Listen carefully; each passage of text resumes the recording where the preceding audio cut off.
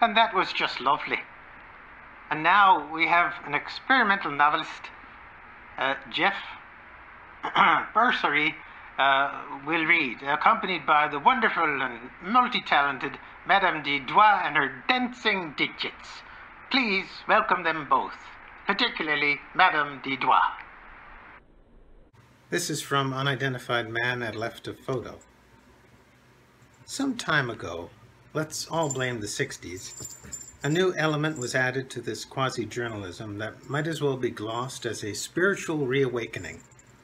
Aided by mescaline or marijuana or other M things, men reacted to Mother Nature and sought solace or saw salvation in the skewed fissure of a glacier, the upswept fog fudging the peaks of Fujiyama, a sunrise on a dewy lagoon dank with the scent of extraordinary tender flower petals, or the metal blue of the North Atlantic as its waves batter a rustic shoreline, occasionally selecting another too near the water sightseer to eventually bloat amongst frolicking seals and orcas, flotsam, jetsam and effluvia, diesel oil, and fishing nets.